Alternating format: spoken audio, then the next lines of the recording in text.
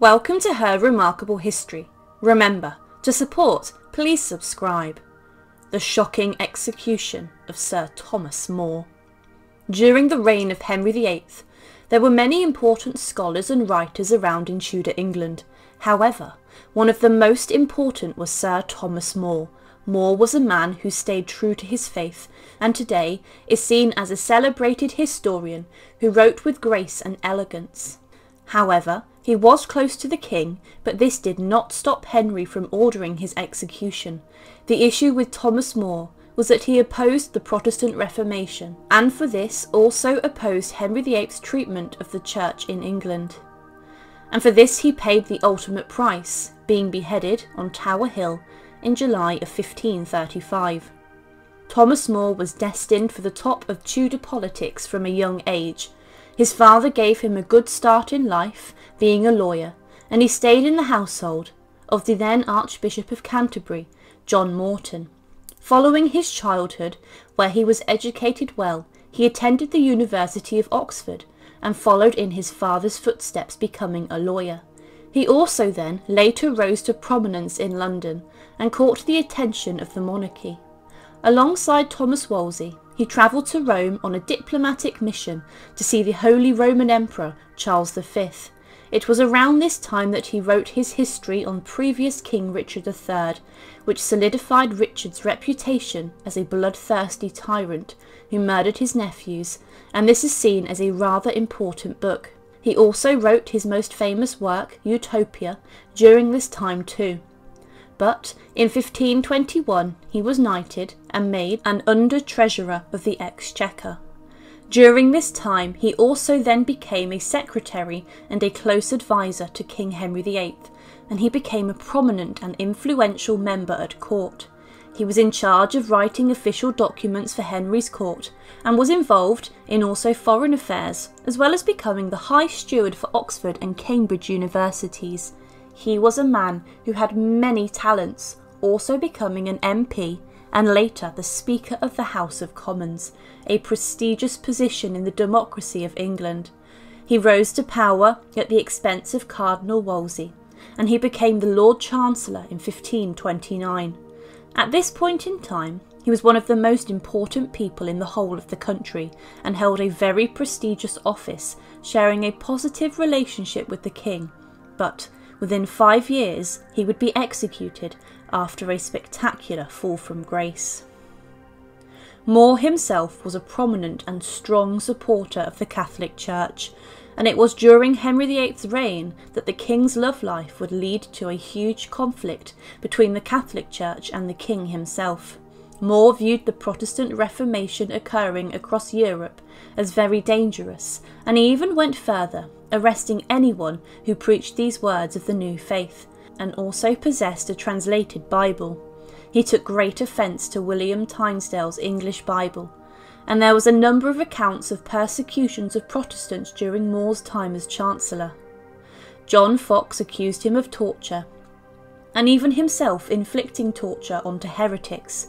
It was said More tied them to a tree and whipped them, and then forced people on the rack for their religion. He was also accused of ordering several burnings in Smithfield, wrapped up in religion. This was the standard sentence for heresy at the time, and it was during this time that England was rocked by great religious turmoil between the Protestant and Catholic churches, and it was Henry VIII who the blame can be levelled at. The king had been married to Catherine of Aragon for decades.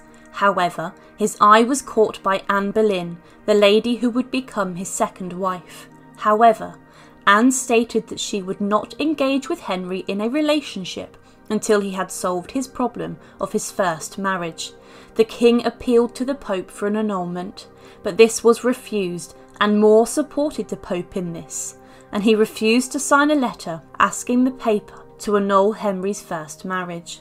At this time, it was a crime to support another authority in the church except the king's, and together More and Henry argued greatly over church laws. In 1531, a law was passed for all clergy to accept Henry's role as the supreme head of the Church of England. More himself refused to do this, refusing to sign the oath of supremacy. With this he started to fall greatly from favour inside of court.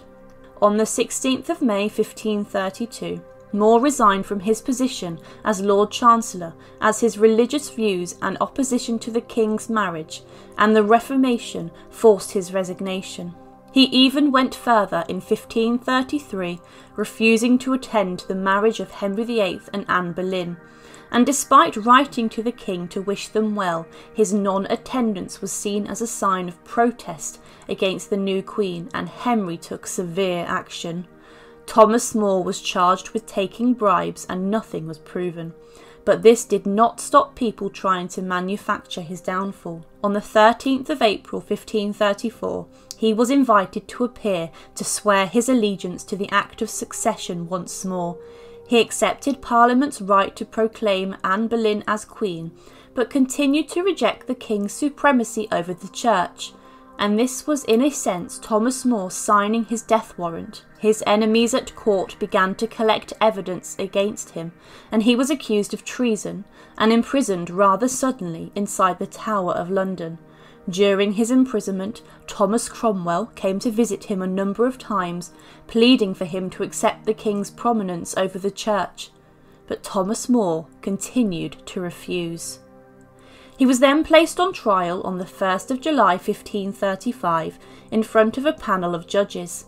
The panel was made up of Anne Boleyn's father, brother and uncle, and More said he could not be convicted if he did not explicitly deny Henry's position as a supreme head of the Church, and he refused to answer questions on this.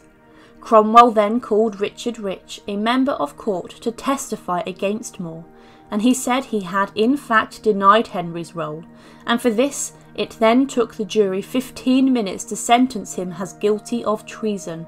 More, after hearing the verdict, claimed the Act of Supremacy went against Magna Carta. However, he was sentenced to be hanged, drawn and quartered, which was the usual sentence for a traitor. However, due to his former relationship with the King commuted the sentence to a more straightforward beheading. Thomas More's execution occurred on the 6th of July 1535. It was said that, about 9, he was brought out of the tower. His hair was long, his face pale and thin, and he carried a red cross in his hands. He often lifted his eyes to heaven. A woman met him with a cup of wine, and he refused it, saying, "Christ at his passion drank no wine." Another woman came up to him crying, and More said, "For an hour the King will rid me." He then arrived at the scaffold, which was on Tower Hill, a site of public execution in London, in which many met their fate. It was said, when he came to the scaffold it seemed ready to fall, whereupon he said merrily to the lieutenant, "Pray sit, see me safe up, and as to my coming down, let me shift for myself."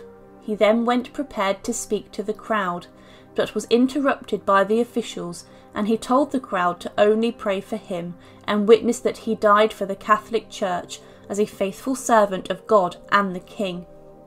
He was then forced to kneel and repeated a psalm with devotion, and he then asked the executioner for his forgiveness. Standing there with his axe, More kissed him and said, "Pick up thy spirits, man, and be not afraid to do thine office. My neck is very short. Take heed, therefore, thou strike not a ray for having thine honesty." Sir Thomas More then laid his head on the block, and he tucked his beard to one side. He then smiled to the crowd, before sharply the executioner's axe fell, and in one swift blow his head was taken off. To warn fellow people about the dangers of going against the King, his head was then taken to London Bridge and placed on a spike. However, it was later then thrown into the river. It was said his daughter, Margaret, brought his head after it was salvaged, and it was kept in a lead box. So one of the most influential members of Henry VIII's court, Sir Thomas More, was executed in front of a huge crowd on Tower Hill, just outside the Tower of London. His crime was nothing more than sticking to his own convictions and beliefs, and despite being stubborn, he faced his death with bravery and determination. His death was one that caused shocks across Tudor England, and it really did cement Henry VIII's legacy as a brutal and feared king. Thank you for watching, and to support, please subscribe to Her Remarkable History. Thank you.